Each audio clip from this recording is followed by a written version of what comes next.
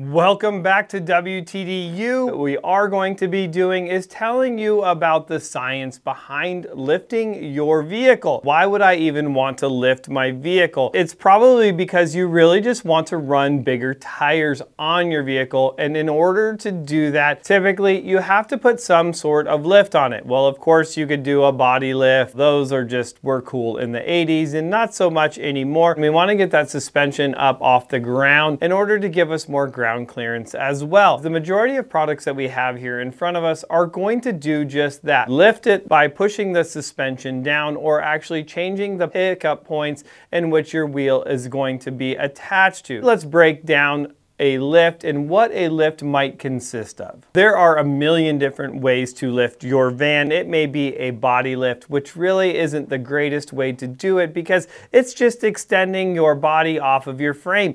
And the big problem is a lot of vehicles today don't even have a frame as we go to more unibody construction to reduce weight and get better gas mileage. And maybe a pretty spacer isn't the best way to do it either. Now with some of our kits, we're going to offer a larger coil spring. That coil spring is going to have a higher spring rate. Well, heck, that's also going to make the vehicle stiffer, and in some cases it does, depending on where it's positioned in the actual spring rate of it. That's maybe a whole nother class talking about spring rates and how they are going to affect your vehicle. And when you get into doing your front suspension, much like a giant lift block that someone might sell you, yes, it's going to lift your vehicle. But is it the best way to lift your vehicle? Ultimately, that's up for you to decide. Most vehicles are going to come with a specific amount of wheel travel. That's going to be how far your wheel can move from full compression into full extension. Let's just say that your vehicle has 7 inches of wheel travel and it's going to sit in the middle of that wheel travel. It's going to give you 3.5 inches up and 3.5 inches of down travel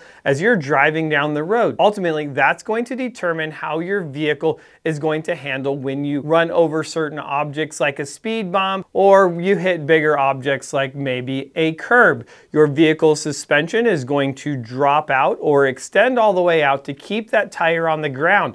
The more that your tire is able to stay on the ground, technically the softer it's going to get. Otherwise, you know when you hit those big drop-offs that your whole vehicle wants to shift? Well, really, we're trying to avoid that, keeping the tire patch constant on the ground the whole time. This is a coil spacer for a Chevy Express van. Now, this coil spacer is going to lift your van 2 inches. Now, like we said, we have to steal it from something. And what we're going to steal it from is that down travel. So if we have that 3.5 inches of down travel and we're lifting our van 2 inches with a coil spacer, we're only going to have 1.5 inches of down travel to keep that tire constantly on the ground without feeling that abrupt jerking feeling when you hit that bump and you feel like, oh my gosh, what was that? And that's just your suspension extending all the way out. They are definitely good, and the pro of this is that it's going to be the most inexpensive way to lift your vehicle. That's a big plus. I'm also going to be able to run a larger tire. If you're on a budget, this could be the best option for you. Now, when we start talking about some of the other spacer lifts, they do get a little bit more complicated. As you can see here, this is our 2-piece Ford Transit spacer lift. And the reason that we've gone with all spacer lift on the Ford Transit is we're not trying to increase spring rate by putting a bigger spring on there.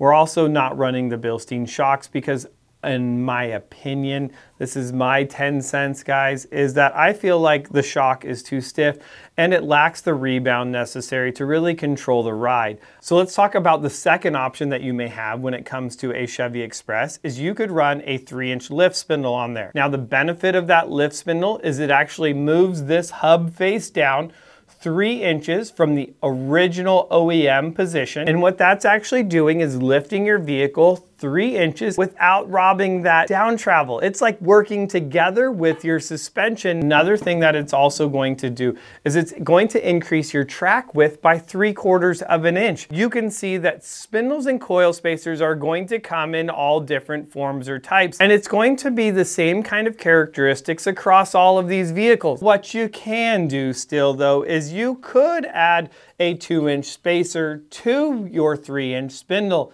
and now you got 5 inches of suspension. Now what's the benefit of that is you're able to run an even larger tire. Let's take the Chevy Express kit for example. When you take the 2-inch spacer and the 3-inch spindle, you can run a 285/70/17. Now you can also add progressive leaf springs to the rear of it, giving you that really nice ride. There are definitely advantages of both and how they can work together. I hope that kind of clears up a little bit of a difference between a coil spacer lift and a spindle lift. See you guys in class next time. I'm Professor Jeremy.